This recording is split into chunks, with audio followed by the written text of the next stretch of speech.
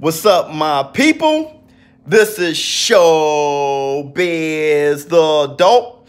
All right, man, look, I'm on my way to the gym. Happy Friday, my people. And I received a few comments in regards to my boxing career, and that's what you guys definitely want to know about. So we can cover that a little bit, talk about my boxing career and why I know so much about boxing and stuff like that. All right, so first we have to start with the beginning.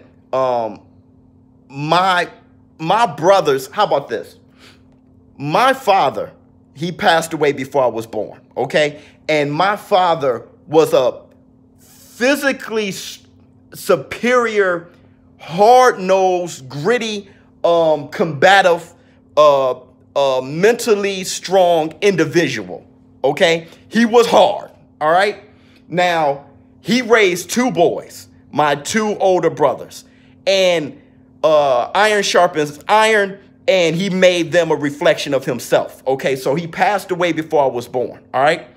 Now, when I was born, my brothers carried on the tradition. So they raised me to be physically hard, mentally strong, someone who doesn't shy away from combat, shy away from challenges. They really taught me how to throw punches correctly, everything, okay? Push-ups on my knuckles on the floor, punching each other. I mean, we just baptized in combat. So when it came to combat, I excelled, okay?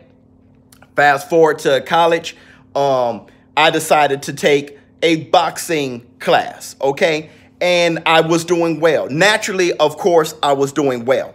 But at the same time, I was presented with a Taekwondo course, all right? And I chose Taekwondo, even though I was doing well in boxing. Why? Because my father, he, before he passed, he achieved one belt away from black belt, okay?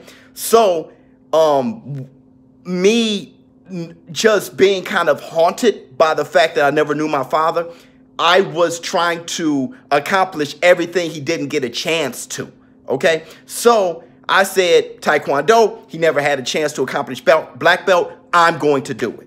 So I joined Taekwondo, and I excelled. I was doing good, okay? So much so that my sensei, and if I ever see you, if I see you on the streets, anywho, my sensei, he had a friend who was a blue belt, okay? So because I was beating everybody in the sparring in Taekwondo, he put his boy up against me, a blue belt, and I beat him, okay? And because of that, he entered me into a state competition, and I brought home the gold, okay? But so I did well, and then I graduated college. So I left the Taekwondo class over there, and, you know, I came home and, you know, looking for a Taekwondo, class at the crib. You know, it was kind of hard to do. Plus, life was happening, and I was trying to get my career started. All right. So fast forward a couple years, I bumped into my woman now. Okay. And like you guys know, my show business partners, day ones, they know that she's Mexican. She was a boxer. So at the time, she was boxing. Okay. And I was very into that. And so while she was boxing and we were getting to know each other, I was at a gym, and I bumped into a guy who wanted to spar me at a gym. Big Mexican guy. He weighed a couple, like maybe 20 pounds heavier than me. Strong dude. We boxed, and I don't shy away from any challenge. We boxed. He was getting the best of me, but I ended up beating him. He quit, okay? Because of that, I said, well, let me get back into boxing. What am I doing? But at the same time, I entered my MBA program. So I went to my woman's gym. I joined her gym, and that gym was gritty. Okay, that was a gritty sweat box. All right, they were in there getting it in. And that was some of the hardest training I've ever done in my life. All right, so I was getting my endurance back up and stuff like that. And the actual boxing coach that leads that gym, he took a liking to me, and he said, hey, man, come on into the ring. All right, so I sparred him.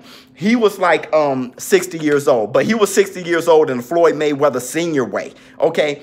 Needless to say, he put the beat down. I couldn't hit him with anything. I couldn't hit him with jack. That guy was slick, accurate, and he was just giving me a beat. And with every punch he hit me with, every star I saw, I thought about my NBA. So he liked me. He said that he wanted me to dedicate myself to the sport, and I could not lie to him. I was going to dedicate myself to the NBA program. I felt that that was going to be more financially beneficial for me. All right, so I quit boxing. I quit boxing, and a lot of that I regret because I just have that burning in my pit to punch, get hit, get slammed, slam somebody. Like it's always there. And, you know, a lot of you guys know that. If you're a fighter, you will always be a fighter. It's just there. You know what I'm saying? So I joined my MBA program, did well, got my career going, stuff like that. And then guess what I did?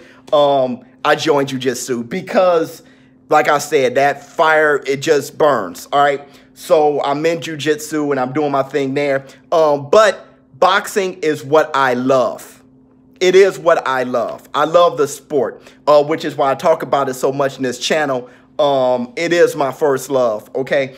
So a lot of things, and really I want to say this. If you love boxing, you don't have to have competed in boxing to know what you're talking about. There's a lot of NFL coaches out there who never took a snap. Okay, so if you know it, you know it. Don't let anyone challenge you. Hey, man, have you ever been in a ring? Don't fall victim to that kind of bullying. If you know boxing, you know boxing. And at least here on this channel, or at least with me, I'm going to respect what you're talking about if it sounds right. Okay, so yeah, man, that's what happened with my boxing career. I think you guys deserve to know that about ShowBizz, the adult who you're listening to, and why I know so much about boxing.